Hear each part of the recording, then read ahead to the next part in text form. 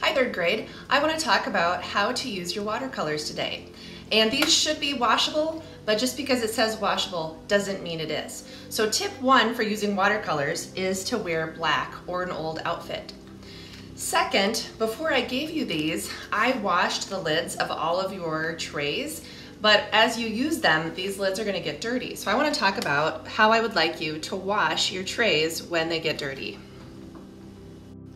If the lid of your tray isn't too messy, one thing you can do is take a paper towel and get it wet and then just wipe the tray. This is probably the easiest way to clean up the tray. Then I'll use a dry side to dry it.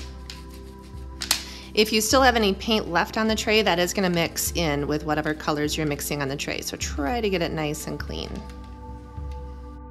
I've seen a lot of kids say, this watercolor is so dirty, I'm just gonna run it under the sink, which is a great idea unless you run your water on top of your colors. If you run water over these, the colors will just run right down the sink. So if you decide to wash your lid in the sink, take the colors out, set them on something that won't get stained. I might just put this here. Depending on your countertop, you might not want the paints even on your countertop.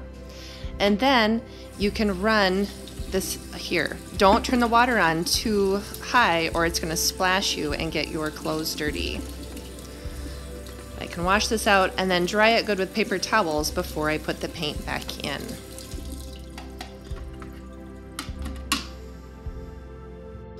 I'm planning to paint at our dining room table, so there's a few things I need to do before I can get started. Before you start painting, you need to prepare your work surface so that you've got newspaper or something, maybe a plastic tablecloth on your table before you start working. Make sure that the adult in your house knows that you're going to start painting and they can help you find an appropriate spot to work. You will need your paints, your brush, a container with water, and at least one paper towel or maybe more. If you don't have paper towels, look for napkins, Kleenex, or maybe even an old rag so that you can blot your paintbrush.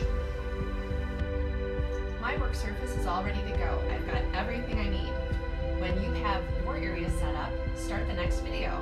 I'll see you there.